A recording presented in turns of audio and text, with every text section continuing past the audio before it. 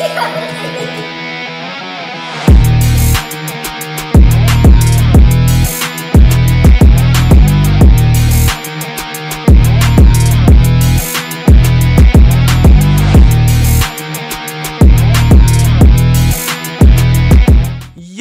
what's up everybody, it's your boy G2K and we're back with some more Demon Slayer The Hinokami Chronicles. Hopefully you guys enjoyed the last 4 parts, which are the 4 chapters that we've done. I managed to actually go back on my spare time, guys. I figured out what these other things were. Well, we didn't get any in the prologue, but as you can see the chapter rank is now S. Chapter rank is also S for chapter 1 here. Chapter 2 we've got here an S rank. Now these are just literally side battles where you do a fight at normal and at hard difficulty, and if you S rank both of those as well as everything else, you get the chapter S rank, which is what we've managed to do for every single chapter. And to be honest, the fights weren't too hard, but they seem to be increasing with the chapter difficulty, so I'm assuming another 2-3 chapters and I'm gonna struggle really hard with those. But yeah, thank you so much for all the love and support you've been showing me, guys. I know I say it at the beginning of every video, but I just need to let you guys know how much I really appreciate it. But without further ado, we're going to jump in and start off to Mount Natagumo? Yeah, Natagumo. Chapter 5. I'm curious to see what it's going to be like. After recuperating from the injuries he sustained at the Drum Mansion, a Kasugai Crow visits Tanjiro to deliver him his next mission, this time at Mount Natagumo. This is going to be really fun. Like I said, I've been really enjoying this on the PS5. Nice and quick and amazing graphics. では、行きます。お世話になりました。では、キリビを。何してんだババア！伊之助、バカじゃないの！キリビだよ！お清めしてくれてんの！危険な仕事に行くから！ああ！どのような時でも誇り高く生きてくださいませ。ご武運を。意味わかんねえぞ。もういいから行くぞ。ありがとうございました。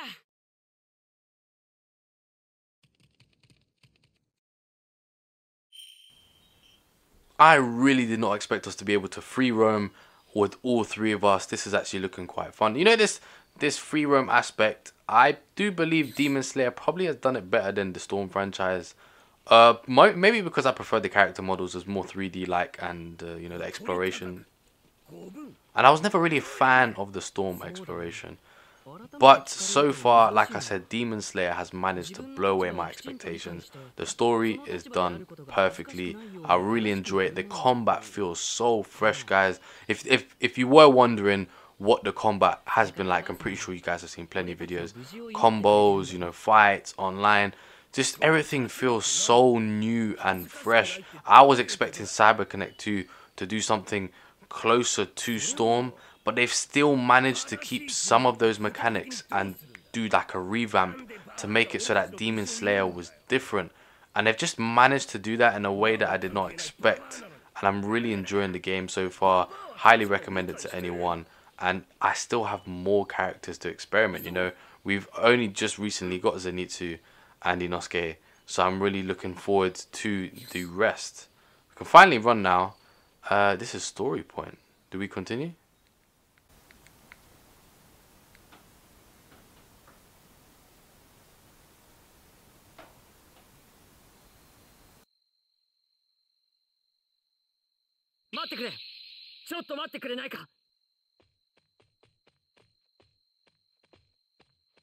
Zenitsu, どうしたんだ？怖いんだ！目的地が近づいてきてとても怖い！何座ってんだこいつ。気持ち悪いやつだな。なんだこの匂い。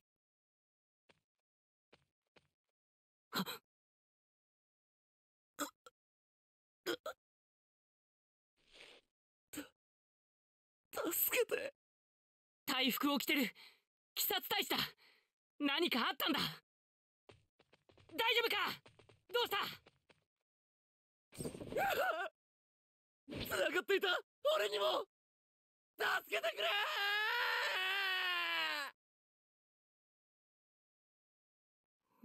おい、今のって。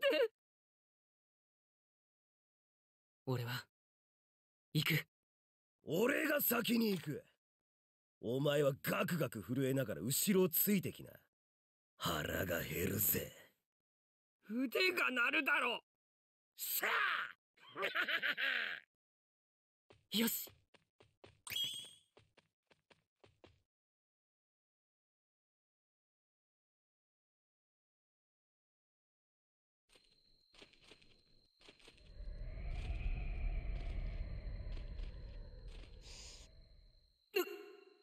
風に乗ってすごい刺激臭がする。鼻が効かない。これじゃ鬼の位置がわからない。これまで以上に慎重に進まないと。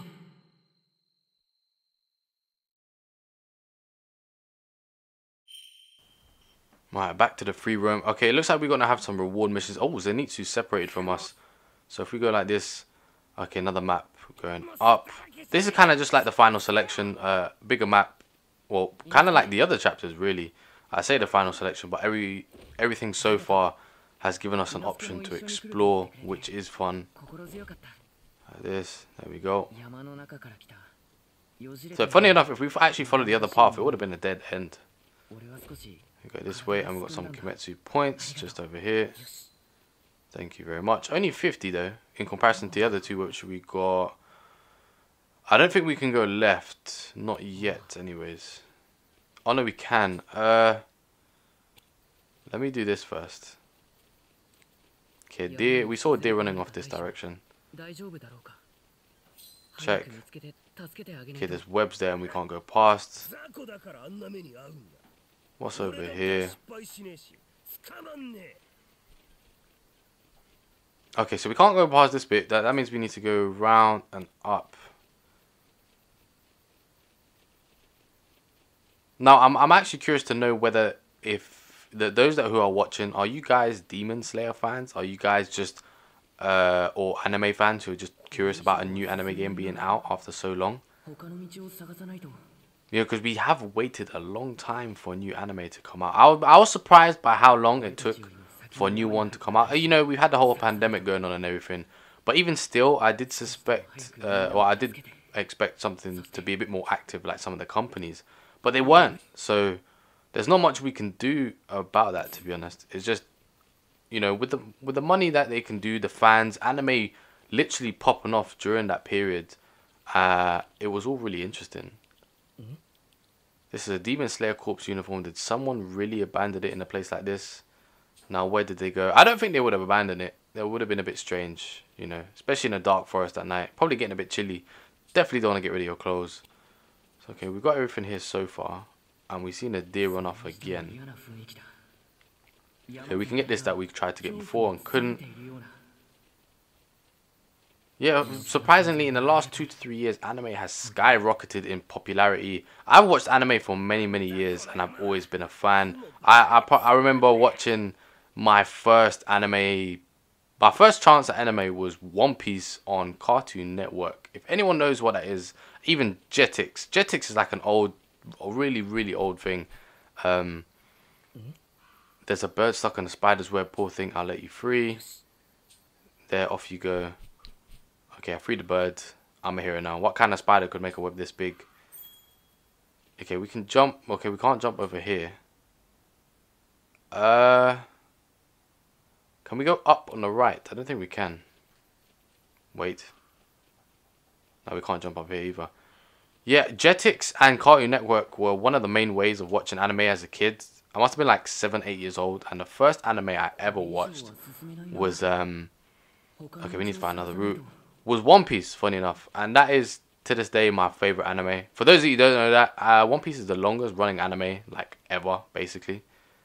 Take a look. We're about to reach 1,000 episodes in November, and that's a big number, guys.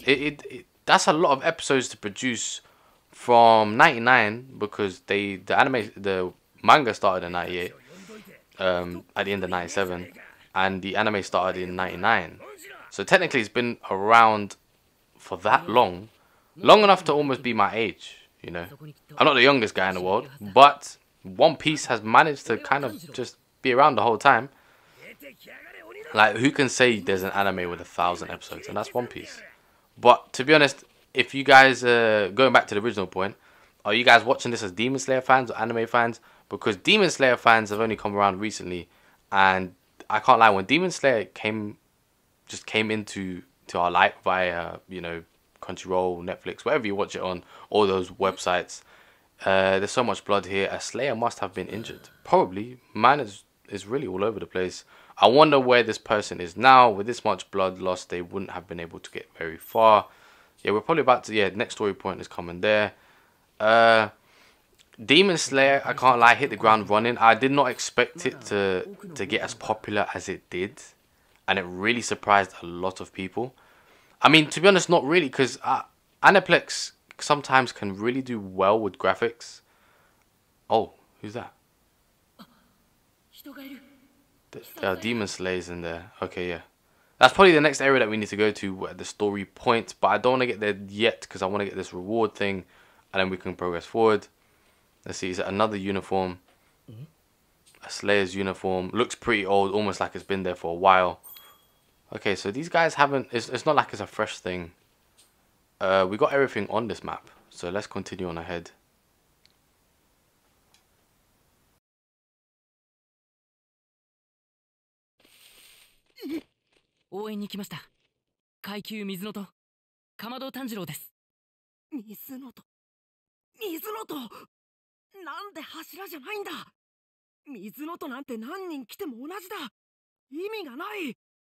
さっさと状況を説明しやがれよ、ワミソが。カラスから指令が入って10人の隊員がここに来た。山に入ってしばらくしたら隊員同士で切り合いになって。誰か階級が上の人を連れてきて、そうじゃないとみんな殺してしまう。お願い、こいつらみんなバカだぜ。大使同士でやり合うのはご法度だって知らねえんだ。いや違う、動きがおかしい。何か背中側、甘い奇妙な匂い。糸、そうか。猪之助、糸だ。糸で操られている。俺も気づいてたね。操っている鬼がいるはずだ。どこだ。まただ。すごい刺激臭。猪之助、このままじゃキリがない。操っている鬼を見つけなければいけない。でもさっきから変な匂いが流れてきていて、俺の鼻がうまく機能しない。もし君が鬼の位置を正確に探る何らかの力を持っているなら協力してくれ。それから村田だ。村田さんと俺で操られている人たちは何とかする。猪之助は。僕たち家族の静かな暮らしを邪魔するな。浮いてる。いや、糸の上に立ってるんだ。お前らなんてすぐに母さんが殺すから。母さん。誰にも邪魔はさせない。僕たちは家族5人で幸せに暮らすんだ。僕たちの絆は誰にも切れない。どこ行きやがるてめえ。勝負しろ、勝負。あの子はおそらく操り糸の鬼じゃないんだ。だからまず先に。分かったっつうの。鬼の居場所を探れってことだろ。うるせってこたろが。獣の呼吸、七の型、空間色覚。見つけた。そこか。あっちだ。ビンビンに感じるぜ。見つけたのか。すごいぞ伊之助。敵の居場所が分かったんだな。だったらここは俺に任せて先に行け。情けないところを見せたが、俺も鬼殺隊の剣士だ。ここは何とかする。鬼の近くにはもっと強力に操られている者がいるはず。二人で行ってくれ。わかりました。感謝します。ぶっ倒してやる。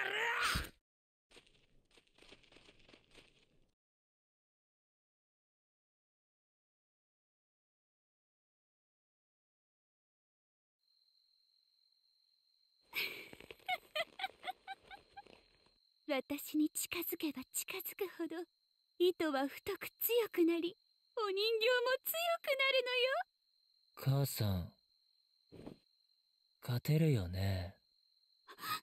ルイ、ちょっと時間がかかりすぎじゃない？早くしないと父さんに言いつけるからね。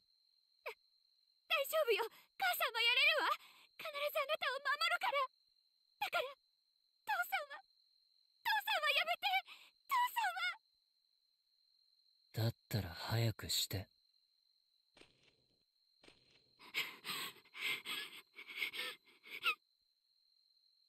あの人形を出すしかないわね。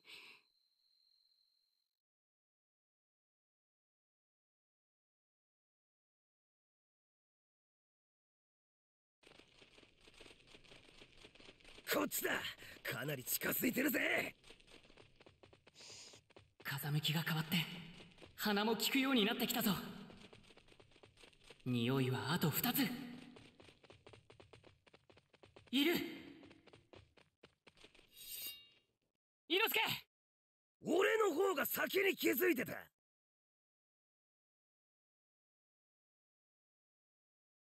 首がねえ。あいつ急所がねえぞ。ないものは切れねえ。どうすんだ。伊之助、一緒に戦おう。一緒に考えよう。この鬼を倒すために力を合わせよう。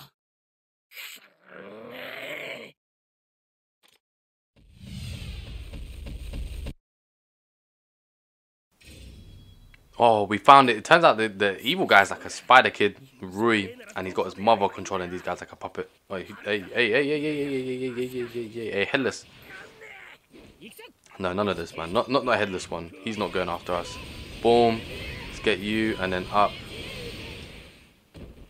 I've got plenty of practice, guys. Don't worry. I made sure because I was having fun doing the hard, those extra side battles where you have to do normal and hard. I can't lie.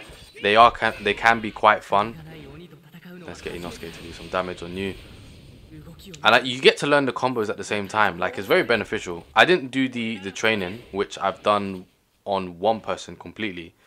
But I was having fun just doing the verses and getting to know the different characters and stuff of people. Hold on, let's go. Alright, he's gotten down to half.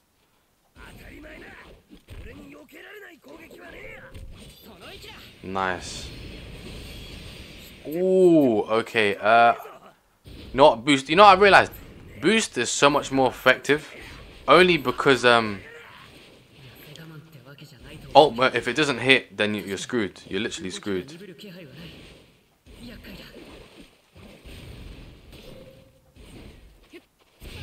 Yeah.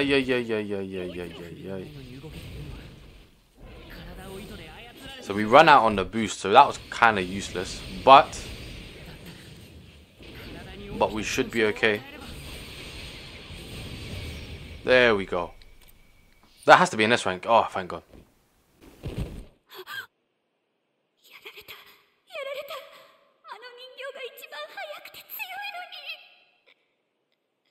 やった、倒せたぞ伊之助。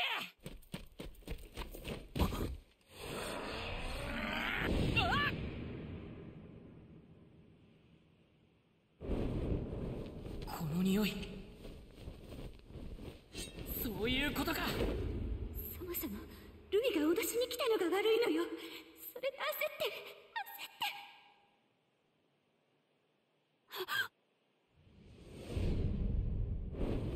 水の呼吸。殺される、首を切られる。考えるのよ。一の型。でも死ねば解放される。楽になれる。水の呼吸。5の型。寒天の自由。優しい雨に打たれているような感覚。少しも痛くない、苦しくもない。ただ暖かい。こんなにも穏やかな死が来るなんて。これで解放される。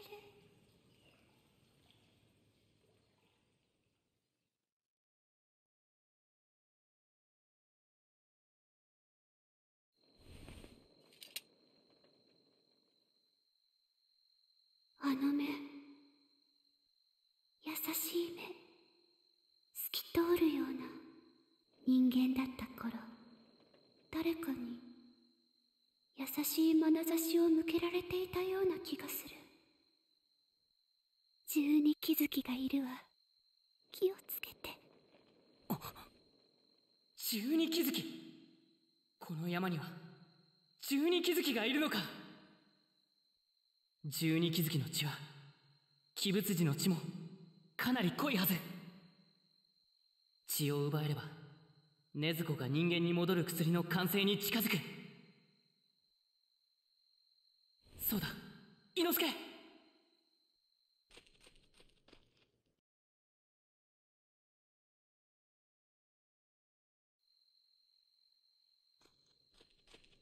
倒したかよ。伊之助は体は大丈夫か。俺に対して細やかな気遣いをすんじゃねさっきの鬼からは恐怖と苦痛の匂いがした。死を切望するほどの。この山は一体どうなっているんだろう。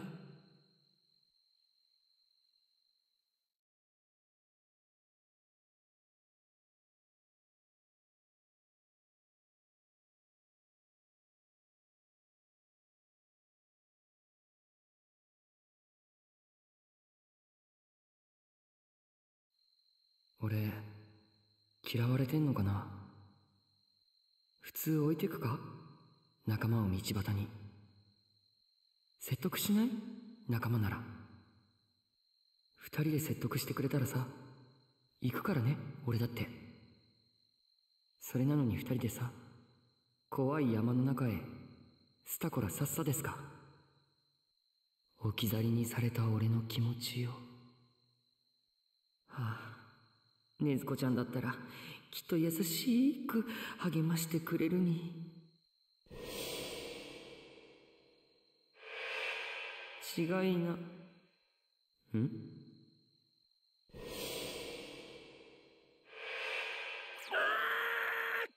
あいつ炭治郎、禰豆子ちゃん持ってった。なんで俺の大切な禰豆子ちゃん持ってってんだ。とんでもねえ炭治郎だ。危ないとこ連れてくな、女の子を。バカバカバカバカ。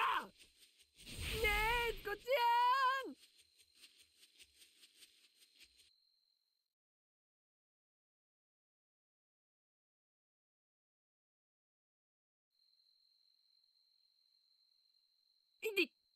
いったなんかチクッとした。なんじゃもう腹立つ。炭治郎たちも見つかんないし最悪だよ。どこ行ったのよ。どっちよ。禰豆子ちゃん。炭治郎。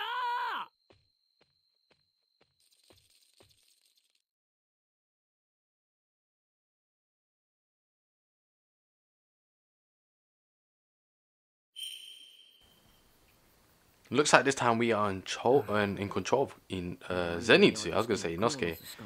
I thought this guy was gone. Okay, this map doesn't seem too big. But looks like we need to slowly make our way through. And there's someone following us. And I'm pretty sure I saw a spider with a head. Now, I'm pretty sure we've seen weirder things in Demon Slayer. There you go. See, we saw a man with no head and we defeated him. And he had claws for arms. So I'm pretty sure this ain't the weirdest thing we're going to see. But hopefully we can make it through. Ah, come on, man. This is why I'm saying Zenitsu is comedy. I actually just like the fact that he's so different. And they considered adding all these little aspects to him whilst in this free exploration mode in the RPG aspect. And like I said, it's really fun. No, because I remember when we was in the mansion, you got to use Zenitsu like this with the kid up behind him. You got to use Tanjiro, who was normal, and you even got to use Inosuke, who was just running around the corridor, like 3 different styles, 3 different types, 3 different situations. They took everything into perspective with this game, and like I said, it's really well done. And hopefully they start to add at some point DLC. You know, I don't know if this game actually goes to where the movie went, because there's the Demon Slayer movie Mugen Train, and I don't know if this goes up to that. If it does, that would be great. If it doesn't, then I'm assuming that would be a DLC at some point.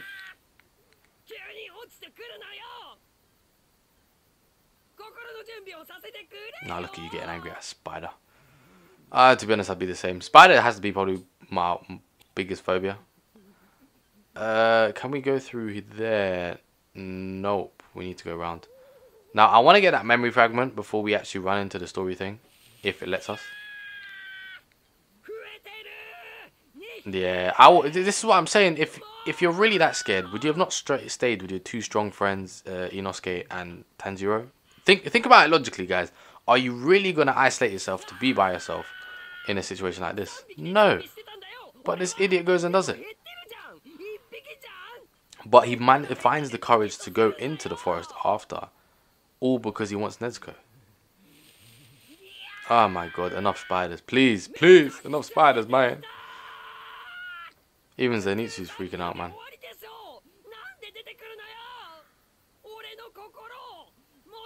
You seen the webs would have creeped me out already. I don't think I would have been able to do it. Alright, hold on. We're almost there, guys. A teeny bit more. Alright, story's on the left, sorry. I'm gonna get the memory fragment on the right. And that should be good for now. Alright, let's go. Alright, story, we're almost there. Come on, get to the point, get to the point. There we go.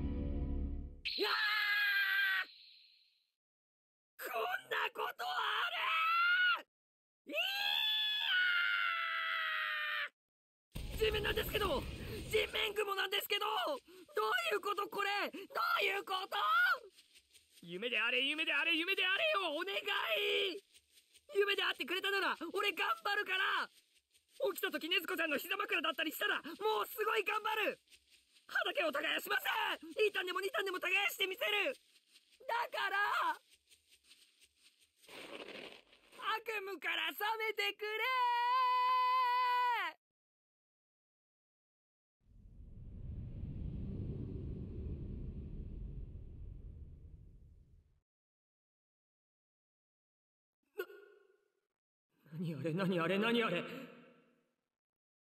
人間が雲にされてんの？家浮いてんの？なんかチラチラ見えるけど糸。そしてくっせえ刺激臭すげえ。鼻が利く炭治郎なら死んでるわ。喉まで痛くなる匂いだ。涙出てくる。目も痛い。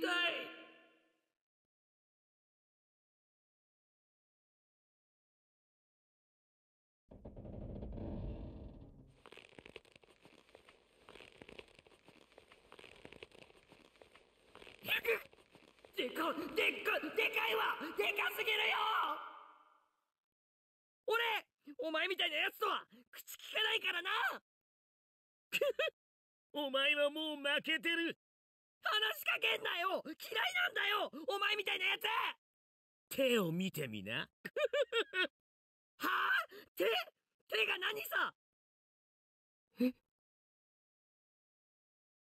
毒だよ。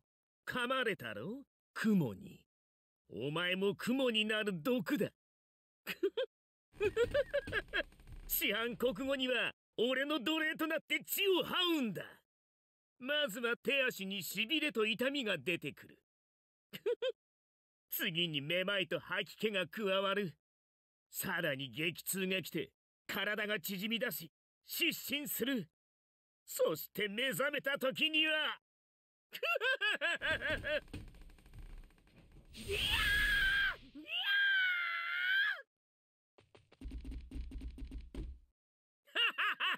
何してるんだお前。うるせえよ。うるせえ。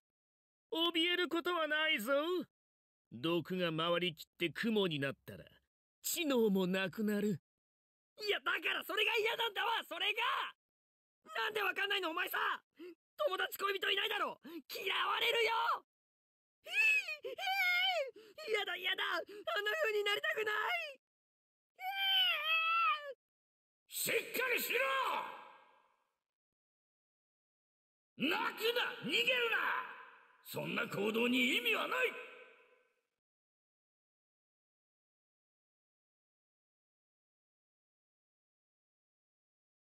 嫌な人生だよ。雷に打たれてさ、髪の色変わるし。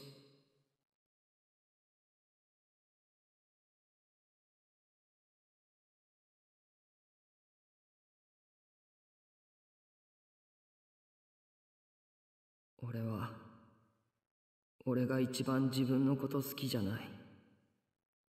ちゃんとやらなきゃっていつも思うのに、怯えるし、逃げるし、泣きますし。変わりたい。ちゃんとした人間になりたい。でもさ、俺だって精一杯頑張ってるよ。なのに最後、髪ずる抜けで化け物になんの？何なんだこいつは。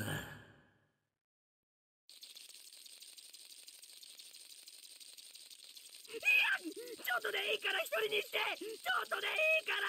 ちょっとでいいって言ってんじゃん。こんなこともわからないくらい知性なくなっちゃうの。やだやだやだ。勘弁してー。バウ。失神？なんという腰抜けだ。俺たち一族を殺しに来た鬼狩りではないのか。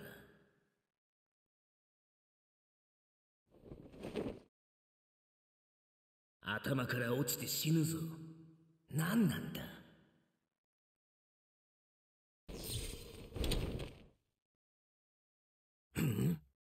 信じるんだ。地獄のような鍛錬に耐えた日々を。お前は必ず報われる。なんだ、先ほどまでと雰囲気が変わった。極限まで叩き上げ、誰よりも強靭な刃になれ。こいつ、行け。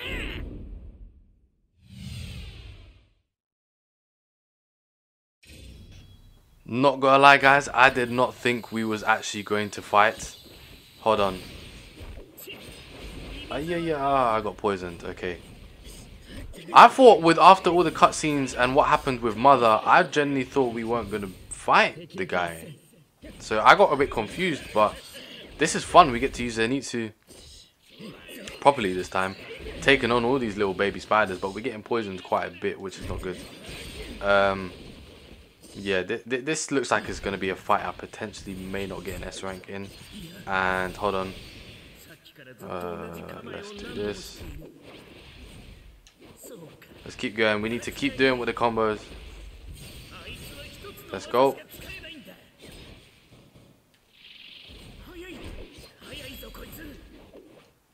Man, we got available boost at some point. Okay. I can definitely dodge those, so I don't know why I keep... Yeah. It's me, man.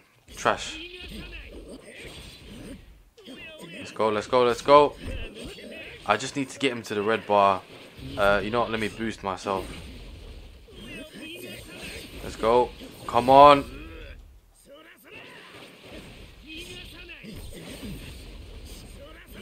Oh, we're almost dead. Come on. Okay, no, he's going rage mode now. He's going rage mode now. I need to be careful. Ay, ay, ay. We've already taken plenty damage, and I need to be careful with the poison. Okay, yeah.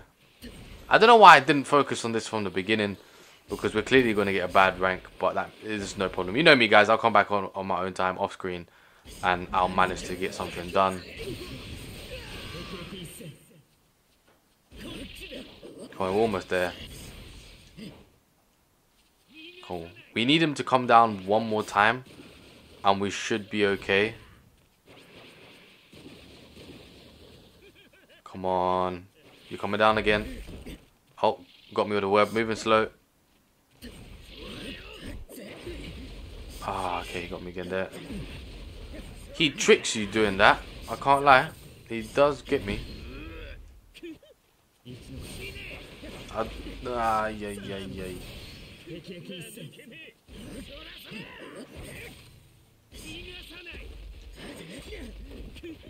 Come on, we only need a teeny bit more.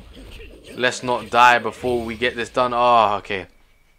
We're definitely getting a D or a C rank, guys. That's embarrassing. But let's just get this fight done. Alright, button mashing is definitely coming up. I can't wait for this. Oh, the graphics, man. I literally can't get over the graphics when this happens. The cutscenes are always amazing. Oh! No way. Thunderclap and Flash.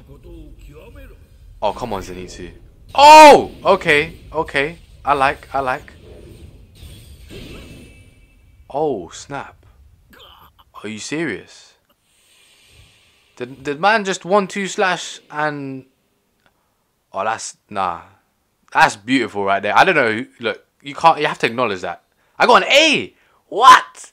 Guys, you saw the health I had. I'm not gonna say no to that, but I got an A.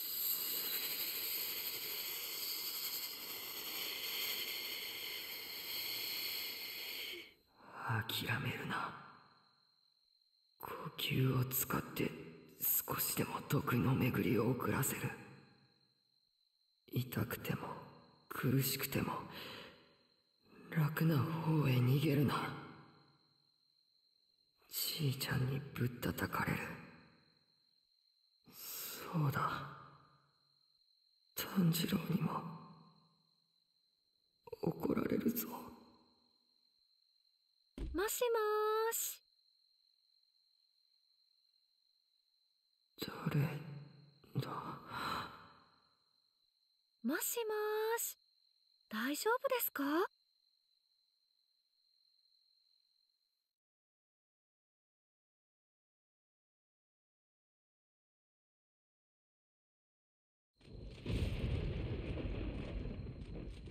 今の音、雷が落ちたのか？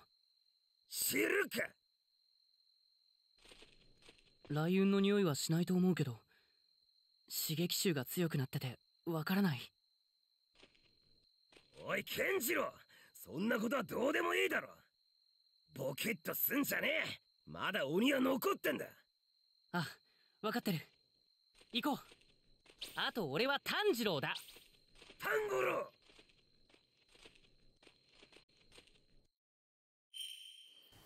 Back to more exploration. We have unlocked some more panels. Okay, this one isn't too long either.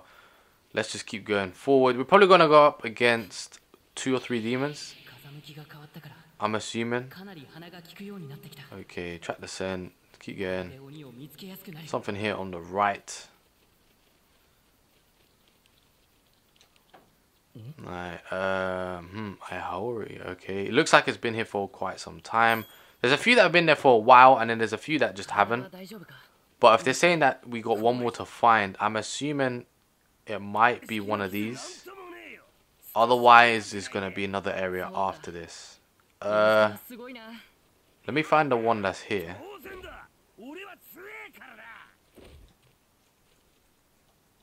Check. Are you alright? We're here to help. They're already dead. Damn it. I promise I will avenge you. Okay. That guy's... I did not expect that guy to be dead. Oh, okay. Nice. That's how we get across. What about this one? This is blood.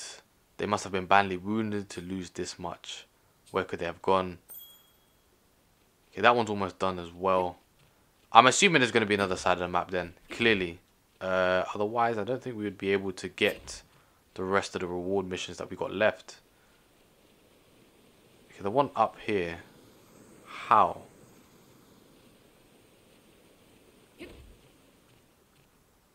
Okay, I'm not going to fuss over Kimetsu points, to be honest. I'd rather do the reward missions because then that's more like a... we get more completion for it. Well, let's see what's up here. Is this... it's a Nichirin sword broken in two places. Into 2 pieces, sorry. Could one of the spiders have gotten them? I mean... okay, we got all of those. If a Nichirin sword is being broken by spider webs, that is a bit concerning, to be honest. Like, how strong do these webs need to be for you to be breaking Nichirin swords? Oh, it's another one. Nice. Hey, can you hear me? Stay with me. We're too late. They're dead. You can rest now. I'll defeat all the demons on this mountain. Wow, okay, so we still got more. We got... wait, no, hold on. We're going the wrong way. Ah, up. One more thing here, and then the next part of the story. Hey, check out this tree. It didn't just fall over. Something had to knock it down with real force. It must have been a demon. How strong are they? Don't be such a chicken. I'll find whatever it was and rip it to shreds. Okay. So we've done one of those complete. I'm pretty sure... yeah.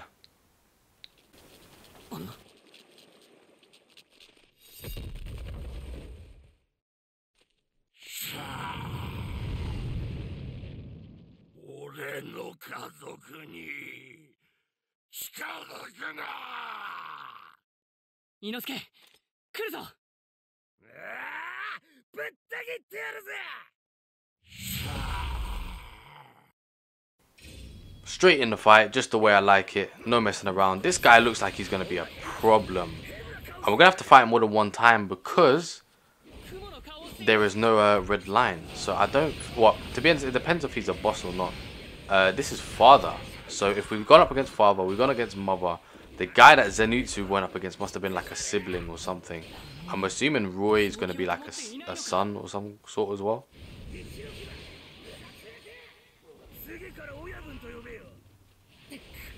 Alright, hold on. We need to be really careful with this guy. Let's use our support. Let's be very slow and careful. There we go.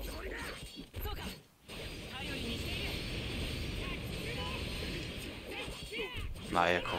Keep connecting. Okay, his health wasn't going down anymore. So let's wait and see what happens. Oh, now it's going down. I don't know why it wasn't going down before. It's a bit strange. Let's boost Inosuke. There we go. The damage that we do when we're on boost is insane. Alright, hold on. Don't do anything crazy.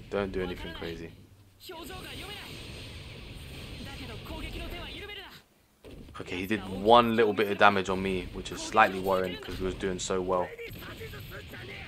Inosuke. If we manage to dodge these, we should be fine. There we go. Can we finish him now? Come on, get him up with the up as well. You know what? Inosuke might be able to finish him for me. There we go. We literally took one piece of damage right at the beginning.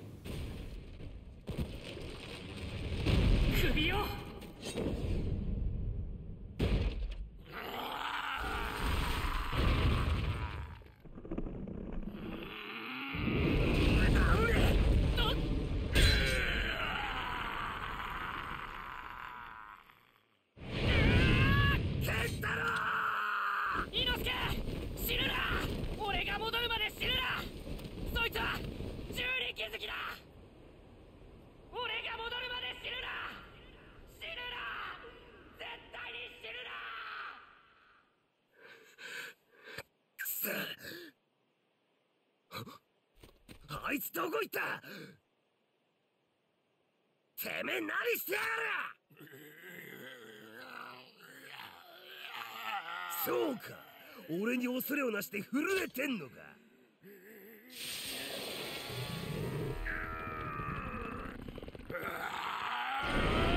脱皮した。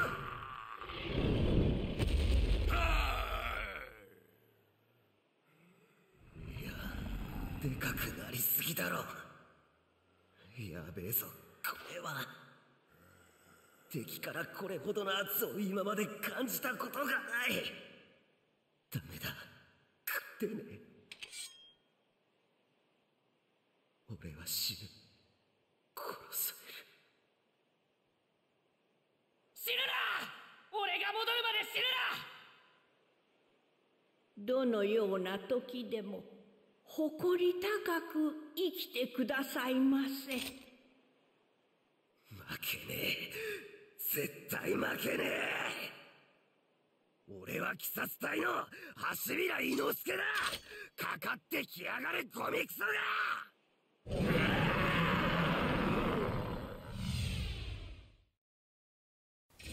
Oh, we need to take this guy. Oh my god, in beast mode. Look at the size of this guy.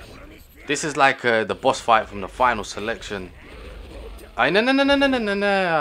Okay. Definitely need to be a bit more careful. Okay, hold on.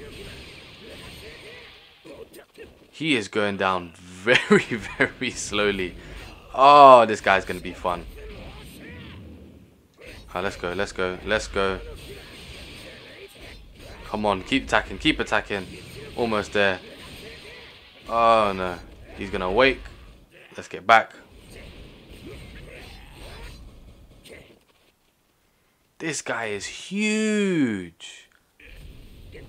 And he's dangerous, man. What the hell? I feel bad. I can't lie, if I was Inosuke, I wouldn't be ashamed to be scared. Have you seen this guy?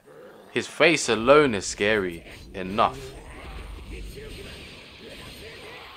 We haven't even got to half yet.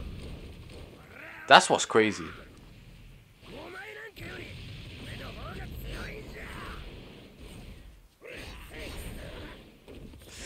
Yeah, I need to be more careful. I shouldn't be running into him when he's in this awakened state. Now tell me, guy. Oh, snap. That's huge. That's a huge radius. Now, hold on.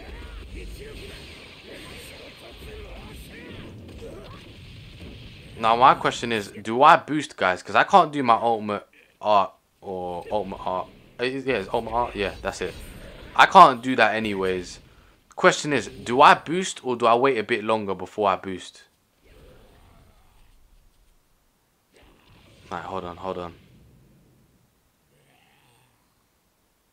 I want to know. Is he coming? Because this ain't easy, man. This ain't easy.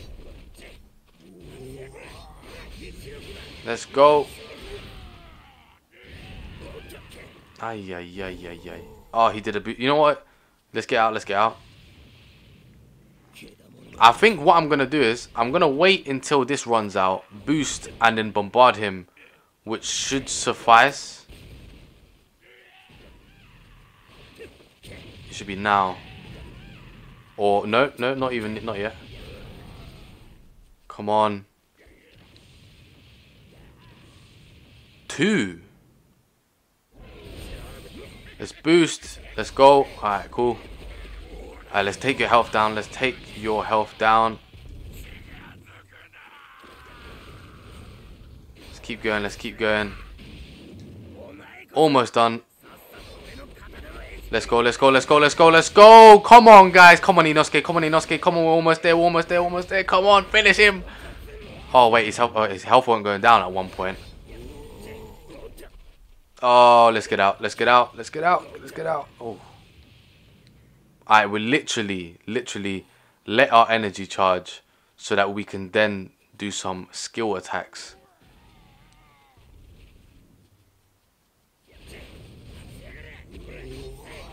Come on, there you go. Come on, Inosuke, yes! Oh, we did it, guys. We did it. Now, tell me if that's an S rank. I think that's an S rank. Yeah.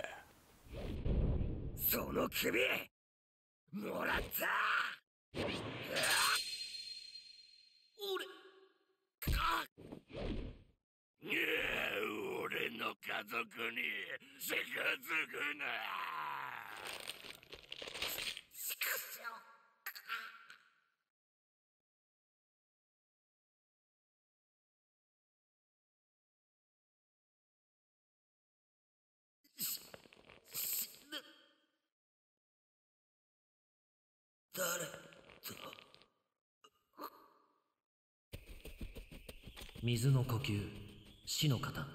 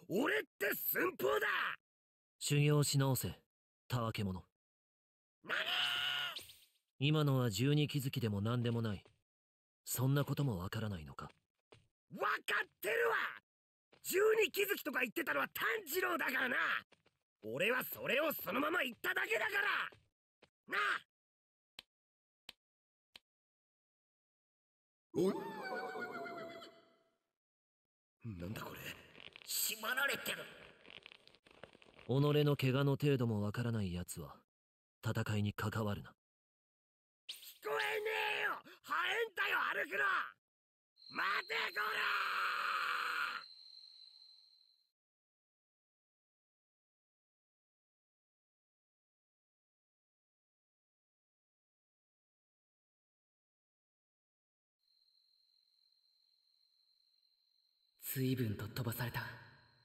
早く伊之助と合流しないと。待っていてくれ。すぐに戻るからな。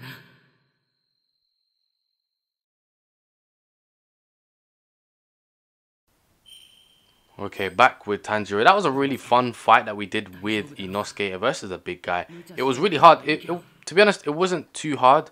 It was more about whittling down the health. May your soul rest in peace. That's why I'll take down the demon that did this to you. Alright, now, please tell me this isn't a big one because, yeah, I don't really... Okay, we've done that, so I'm assuming this will be the last one as well for Lost Things. Oh no, there's a cat caught in a spider web. Hold on, let me get you out. There, you're okay now. Oh, so this time was a cat. We've done the animals. So there's more? Damn.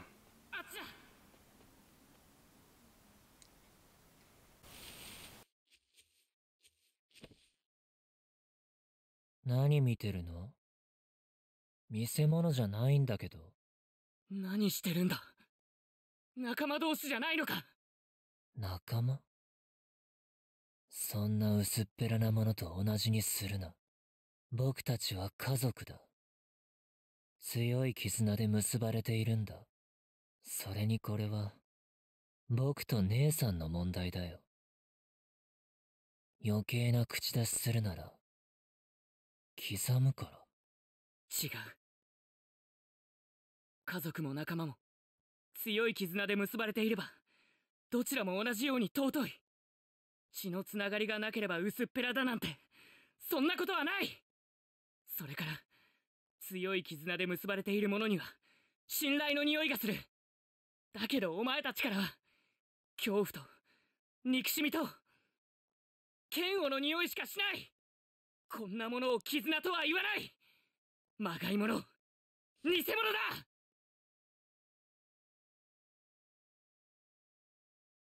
なんて言ったの？お前、今なんて言ったの？すごい威圧感だ。空気が重く、濃くなった。伊之助、ごめん。頑張ってくれ。もう少し。この鬼を倒したら、すぐ行くから。必ず助けに行くから。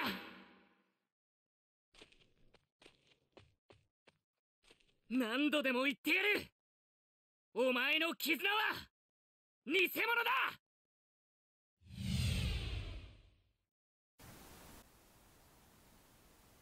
Yeah, I have a feeling this is gonna be quite tough. This guy does not look normal. Yeah, look. Hold on. Let's go. Let's get in. Let's get in. Okay, wasted that. Let me stick to normal combos until we smash his guard. There we go. And can we continue it up? No, we can't.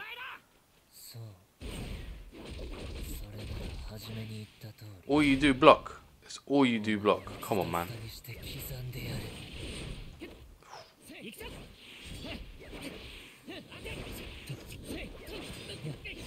Come on, let's. There we go. That's it.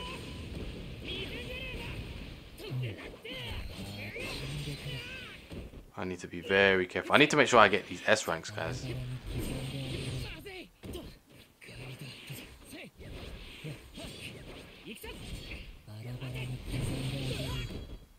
Come on.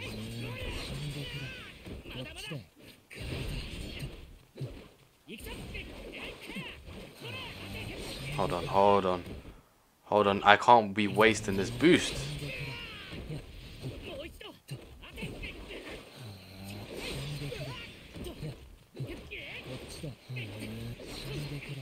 Let's go, let's go. There we go. Get some more damage in. Let's go. Thank you very much. Finally got some damage in. But I actually might lose this, which is very frustrating because that never usually happens. Hold on. Almost done. Come on, let's keep going. Let's keep going. Let's keep going. Stagger him. Stagger him. Stagger him. He was almost staggered. Why did we stop? Come on. Yeah, we go. Oh, a couple more combos. That's it. Continue, continue, continue. I did really bad this fight.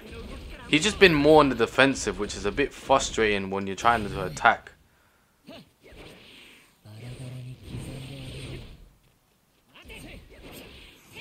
There you go. That's what I should have done the first time. Ah, he dodged. Ay, ay, ay, ay, ay, ay, ay, ay. No!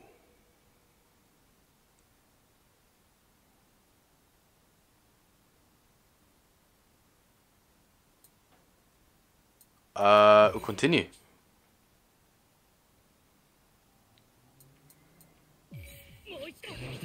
Yeah, we're just gonna have to continue, guys. I can't lie. I thought, that's so frustrating. That's like my first loss, like, ever. Like, I know I've done bad, but I've never done that bad before. You know what? I'm just gonna use the boost anyways. Come on, almost there. That's it. I know there's gonna be more than one fight anyways, but come on. 思ったより頭が回るやつだ。恐怖にひるまない。水の呼吸、一の型。まあ、関係ないけどね。水面切れ。刀が折れた。信じられない。この子の操る糸はこれまで切ってきた鬼の体よりもなお硬いのか。避けきれない。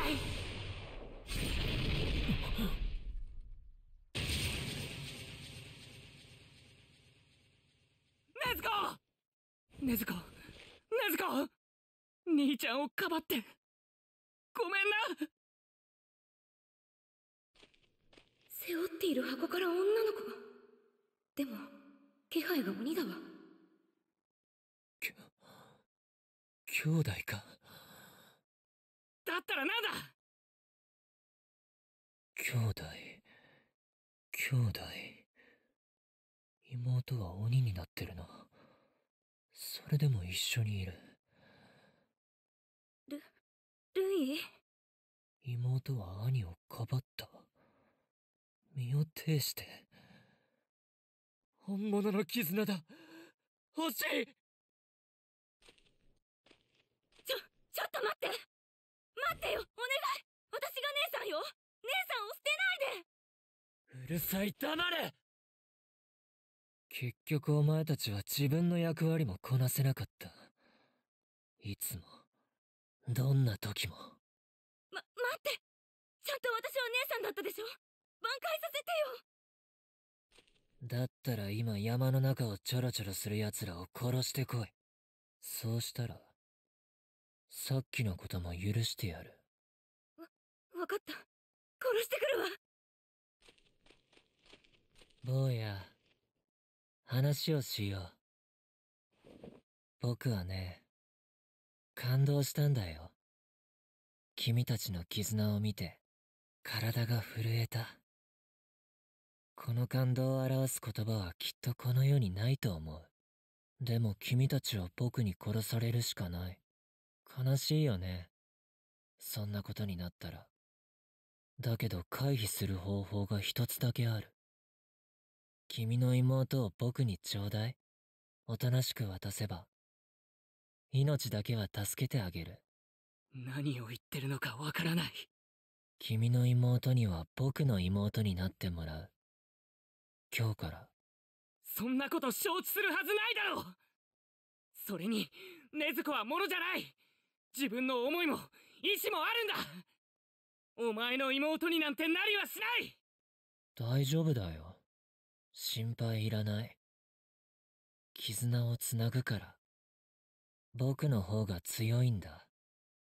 恐怖の絆だよ。逆らうとどうなるかちゃんと教える。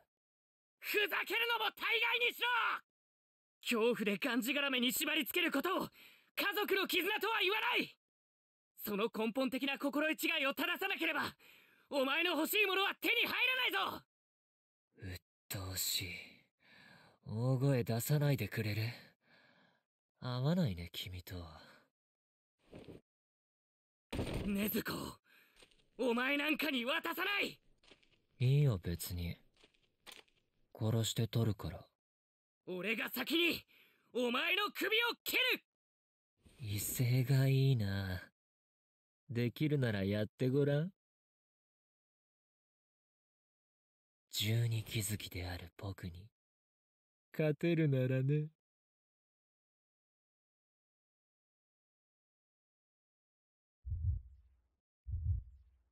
加減の5。やっぱりこの強さ、この子が本物の十二気づき。家族。父には父の役割があり、母には母の役割がある。親は子を守り、兄や姉は下の兄弟を守る。何があっても命を懸けて。何のことだ。僕はね、自分の役割を理解してない奴は生きている必要がないと思っている。お前はどうだ？お前の役割は何だ？お前は僕に妹を渡して消える役だ。それができないなら死ぬしかないよ。勝てないからね。糸は簡単に切れない。どうする？折れた刀身であの子の首が糸より硬い場合。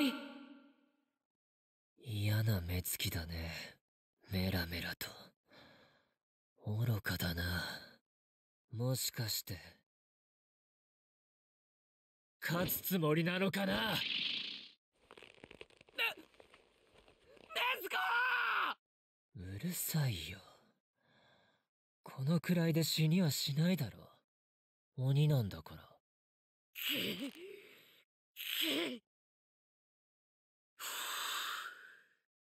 落ち着け。感情的になるな。集中しろ。呼吸を整え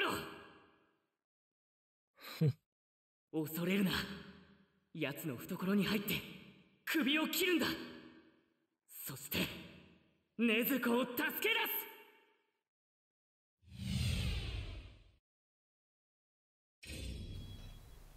Oh, things are getting interesting. Nezuko's captured and now we need to take on this guy again. It's been a bit of a struggle. In the first fight we had to redo it with health and we lost rank because of that. But I'm not going to make the same mistake this time round. I'm literally just going to go crazy on this guy. Like I currently am. Come on, he's not done, he's not done. But I am apparently because I'm getting beaten. These boss people. Very big problems.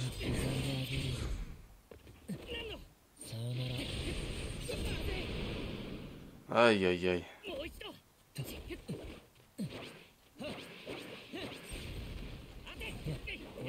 Almost there, almost there, almost there, almost there. Ah. I don't even know if this is the final fight, guys, because it doesn't even have the red line on his health bar, which indicates, like, you know, the special point where we need to get to so that we can do what is it? So we can do the button inputs.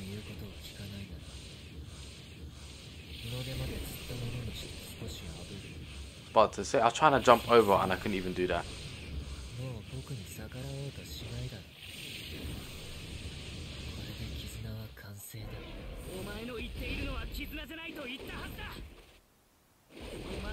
Come on. There we go. Nice.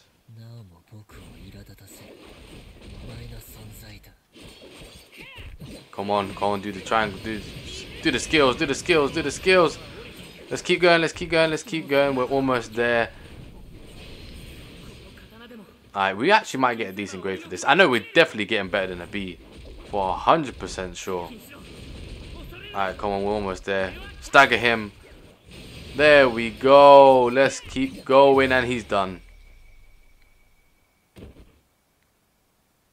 Finally, that was a lot easier than the first time.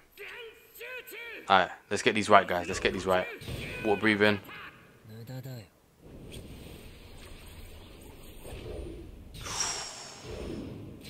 Oh, yeah, these cutscenes are different. Hey, come on. Oh. Oh, we cut the threads. Keep going, keep going. Can we make it to Rui? Can we save Nezuko?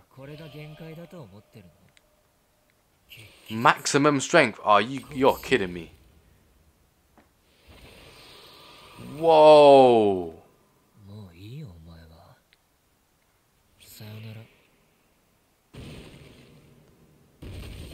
Ay, ay, ay, this guy's a different level. Yeah, it's not good, because we're about to get destroyed.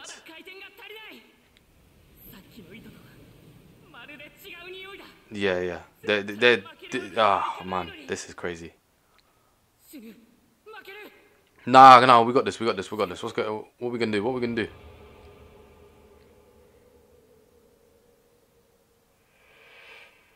What are we going? Okay, flashbacks. Can we get some inspiration, please? We got an S rank. Oh, okay. 呼吸だ。息を整えて、火の神様になりきるんだ。炭治郎、ほら、お父さんの神楽よ。うちは火の仕事をするから、怪我や災いが起きないよう。年の初めは火の神様に舞を捧げてお祈りするのよ。父さんは体が弱いのにどうしてあんな雪の中で長い間舞を舞えるの？あれは肺が凍りそうだよ。息の仕方があるんだよ。どれだけ動いても疲れない息の仕方。正しい呼吸ができるようになれば、炭治郎もずっと舞えるよ。寒さなんて平気になる。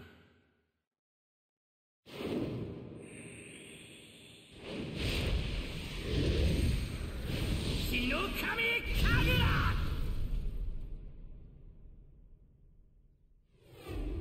エンブ！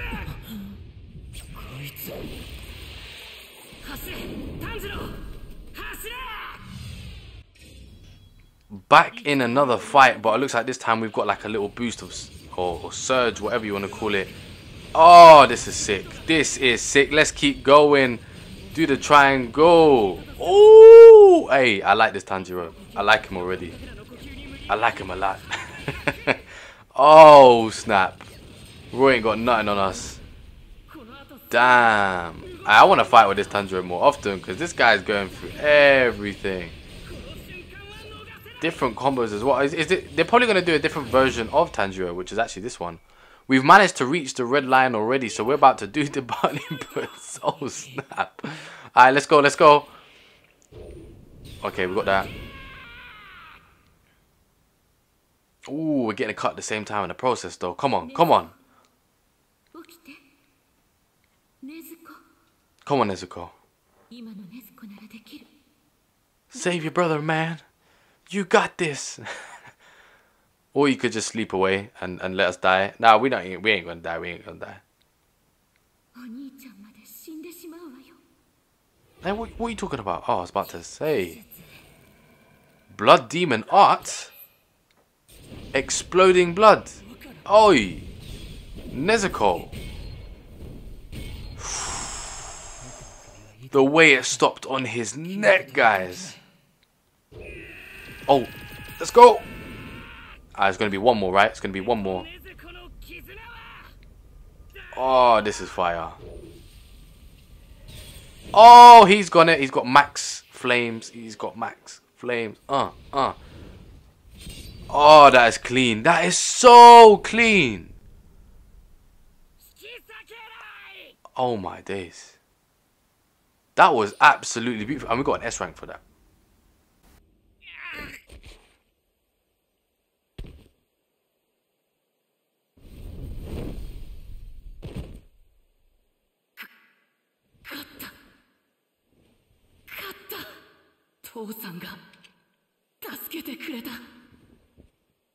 家に代々伝わる神楽でなぜ技を出せたのかわからない。でもそれで助かった。勝てたよ。禰豆子。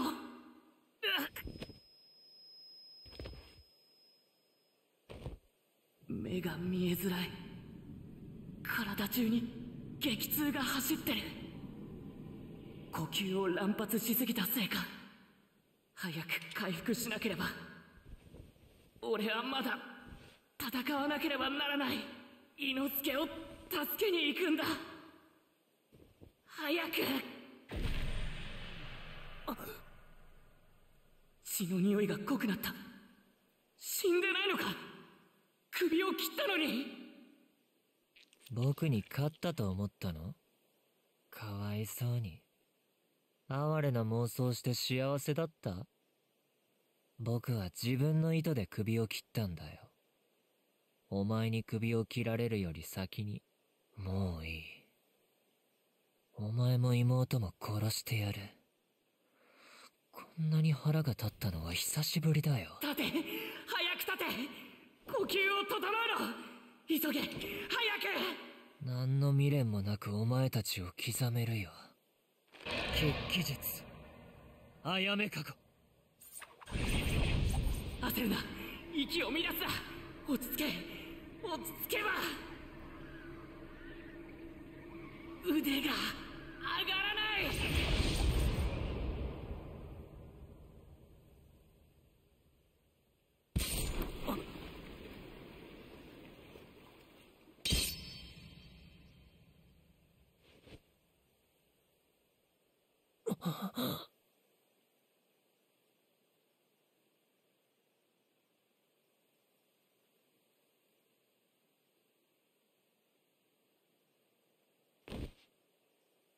そうだ、俺は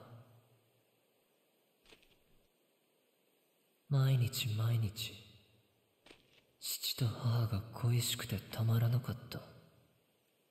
偽りの家族を作っても虚しさが止まらない。結局俺が一番強いから誰も俺を守れない、かばえない。強くなればなるほど人間の頃の記憶も消えていく。自分が何をしたいのかわからなくなっていく。どうやってももう手に入らない絆を求めて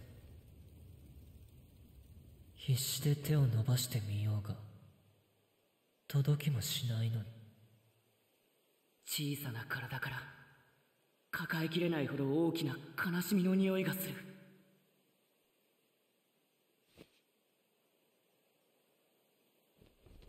暖かい日の光のような優しい手。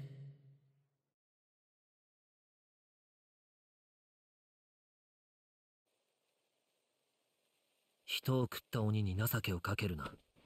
子供の姿をしていても関係ない。何十年と生きている醜い化け物だ。殺された人たちの無念を晴らすため、これ以上被害を出さないため、もちろん俺は容赦なく鬼の首に刃を振るいます。だけど鬼であることに苦しみ、自らの行いを悔いている者を踏みつけにはしない。鬼は人間だったんだから。俺と同じ人間だったんだから。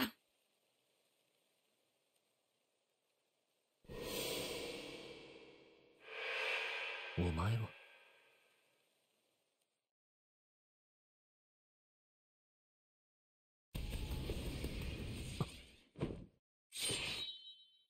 あら？どうして邪魔をするんです、富岡さん。鬼とは仲良くできないって言ってたくせに何なんでしょうか。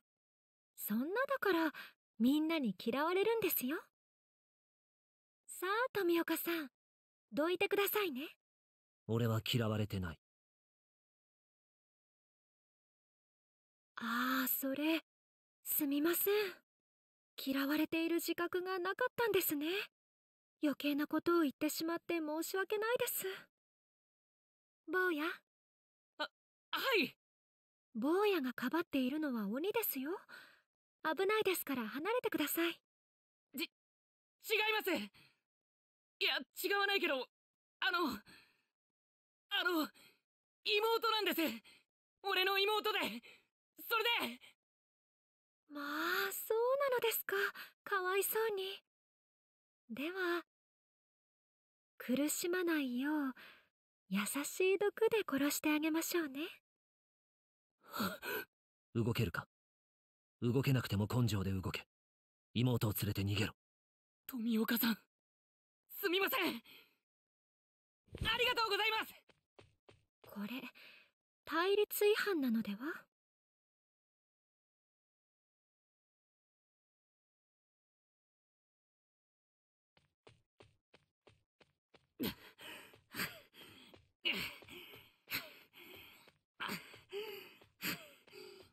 富岡さん。ああ、そうだ。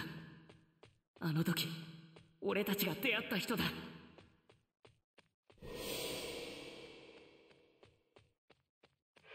禰豆子が鬼になって、右も左もわからない俺に、鱗滝さんを紹介してくれた。富岡さん。そしてまた、ここでも助けてくれた。感謝しかない。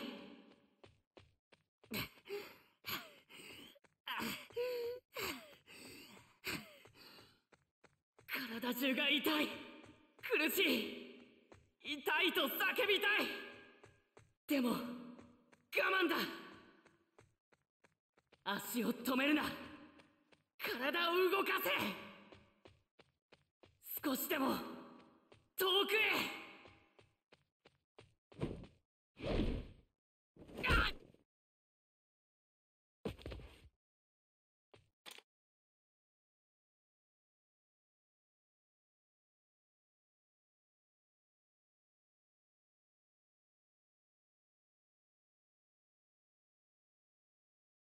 富岡さんのこれは対立違反です。鬼殺の妨害ですからね。どういうつもりなんですか？なんとかおっしゃったらどうですか？あれは確か2年前のこと。そんなところから長々と話されても困りますよ。嫌がらせでしょうか。嫌われていると言ってしまったこと、根に持ってます？伝令伝令はあ炭治郎、禰豆子、両名を拘束、本部へ連れ帰るべし。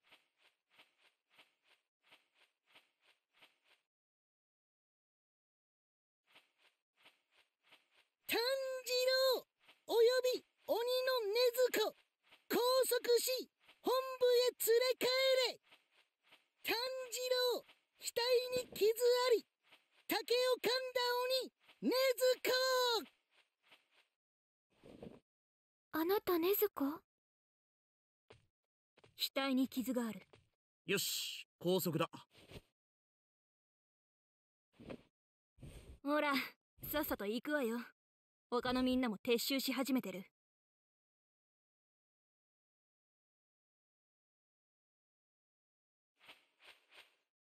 この山での戦いは終わったのよ。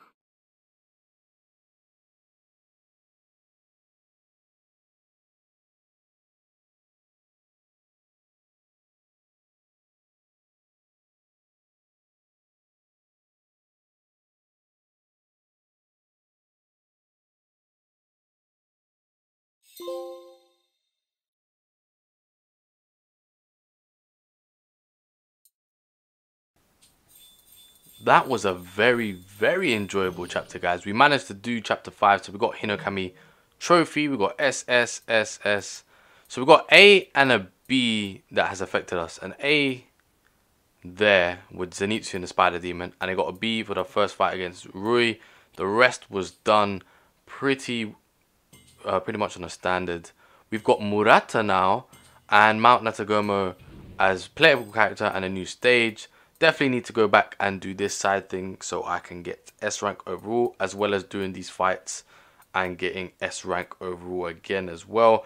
Thank you so much for watching today's episode, guys. I know it's been a very, very long one, but it has been a very, very good one as well, especially with Tanjiro unleashing his new breathing technique right at the end to take down Roy. Basically, he did But yeah, hopefully you guys enjoyed it. Keep doing what you're doing. Don't forget to like and subscribe. Don't forget, people, if you do subscribe, to hit the notification bell so you do get notified when my videos come out and you can be the first person to watch them. Please do. It gives me a lot of help, because I know a lot of you guys sometimes don't see the videos until a later point in time. Nothing wrong with that. It's just sometimes I know you probably enjoy it if you got to see it as soon as it comes out. So don't forget to hit that notification bell. But this is your boy G2K, and I'll see you guys next time.